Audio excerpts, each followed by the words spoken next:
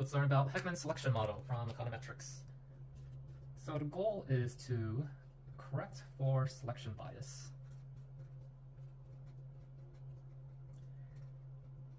And then let's jump to an example. Let's say we're interested in wage and their relationship with, let's say, education, age, and gender. But we only know wages if they're employed. So there is selection bias, because the fact that they have a wage means they are employed. Only know wages for employed. So Heckman's selection model is 2 steps. So step 1 is known as the selection equation, where we model the selection bias.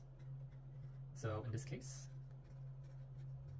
we model the fact that they're employed, and we'll model this on our covariates up there, which is education, age, let's say this is gender, etc. And then we want to take the probability of being employed and use that later. And what we're going to end up using is something called the inverse Mills ratio. I'll leave that as extra material for later. The idea of inverse Mills ratio is you're using the probability of being employed as a covariate itself. So this is the formal calculation. We won't go for the details. The basic idea is, hey, let's use the fact that they're employed later on to account for that selection bias. So step 2 is known as the outcome equation.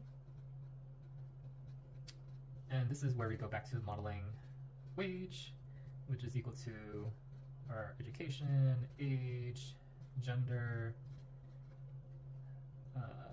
plus ... And then the key part is we're using this inverse Mills ratio, the idea or the fact that they're employed. So we're trying to look for age and its relationship with education, age, and gender, controlling for the fact that we're selecting on employed folks.